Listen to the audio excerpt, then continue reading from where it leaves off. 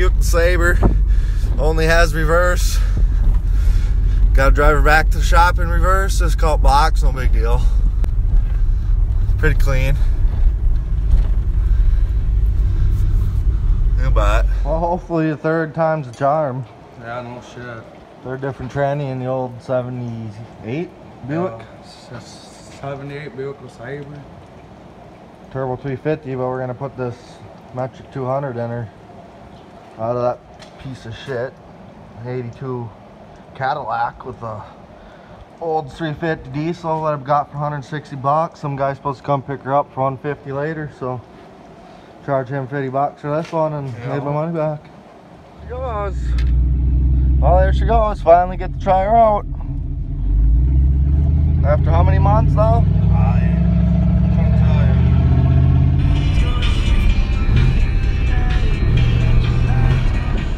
So Cody ended up selling the 78, but while we were at an old salvage yard looking for trannies and torque converters and stuff, we saw this brown 85 Buick sitting there. So we ended up wintering up on the trailer and getting her for a good deal and having some fun with it.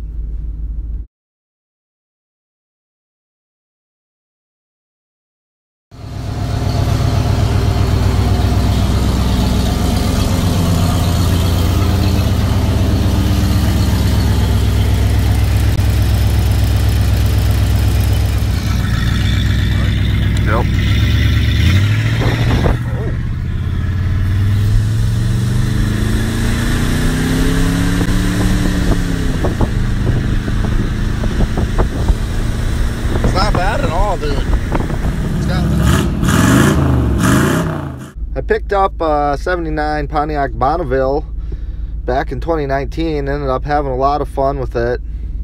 It even had a wood bumper that I ended up changing out, made a custom one. I had some camshafts on it that I never even got pictures of. Everybody loved it, but spent some time, painted it up, made her look good, put the wheels off the 78 on her, and ended up selling it one day when a guy stopped in. Wasn't planning on it, but he liked it and brought her home.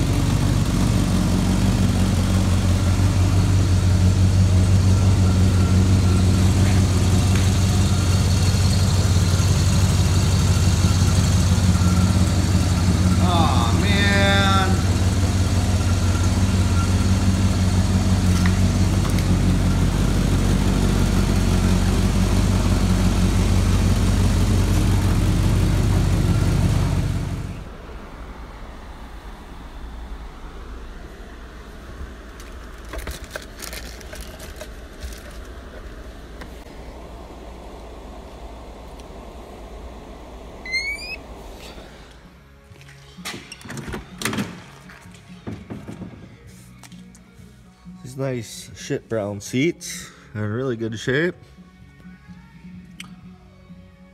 This thing was beautiful. Doors are pretty good. Absolutely solid down here.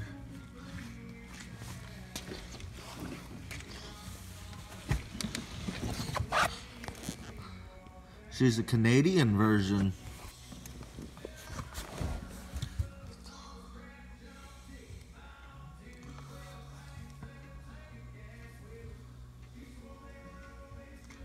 Even got that fuel economy gauge. Got a nice working clock.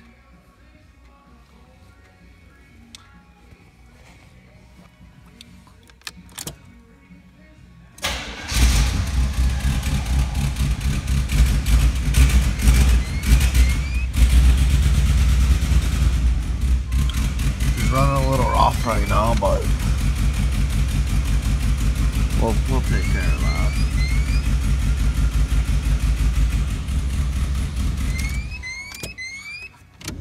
A nice working blower motor.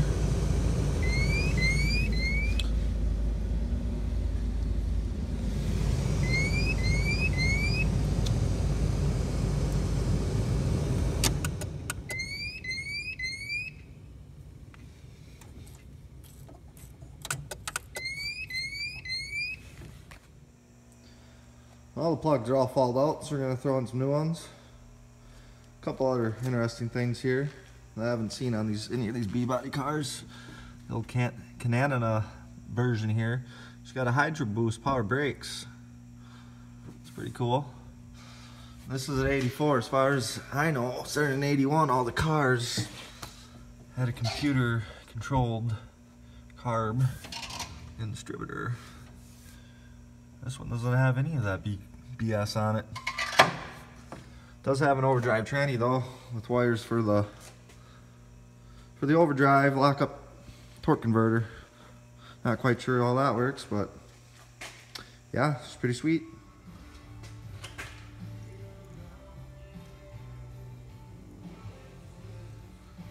Use limited slip differential fluid. Friends up north in Canada need that posse. Get around in the snow up there.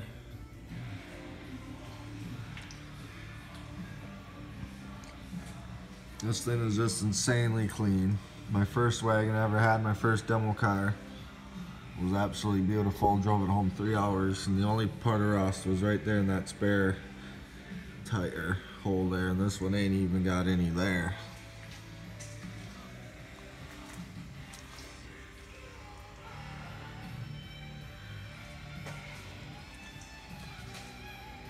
What a shame that a tree had to fall on it.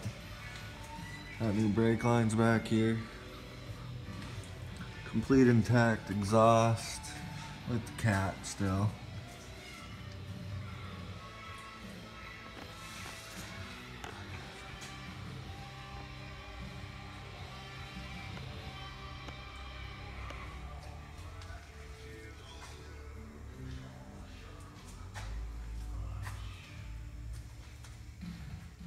Got the good old nice and junked auto lights in her.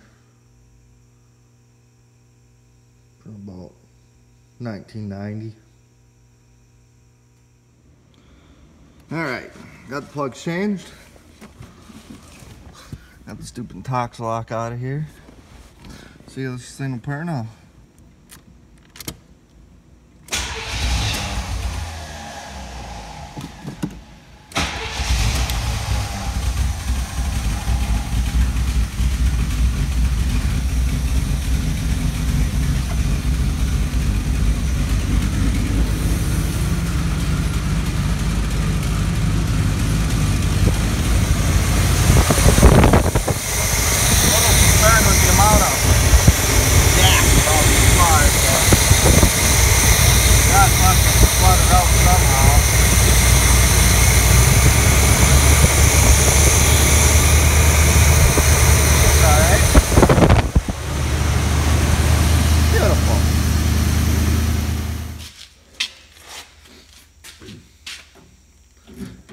Guy I got it from wants to keep Oh,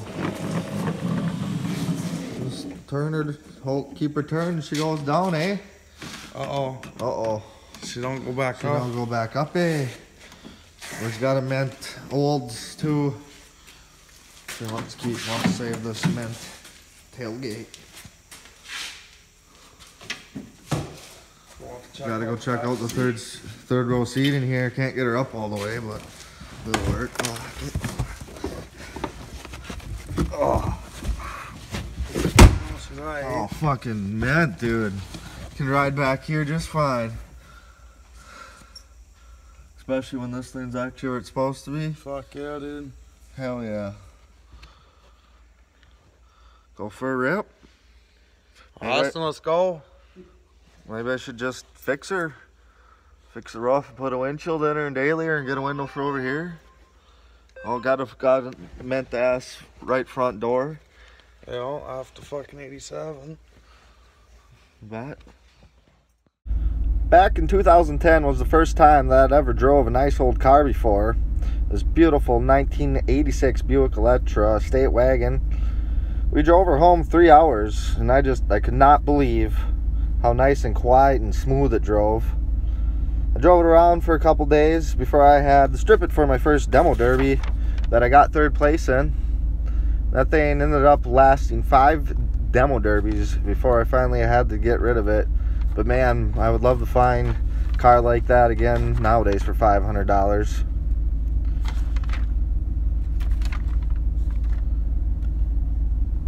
Then my next one was an 88 Chevy Caprice.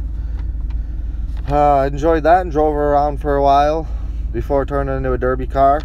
And my buddy Abe rode with me, and it grew a love for him in old cars. Between me and my buddies, we've had to have had at least 30 of these cars in the past 10 years. They're getting harder and harder to find, and they're much better drivers than they are derby cars.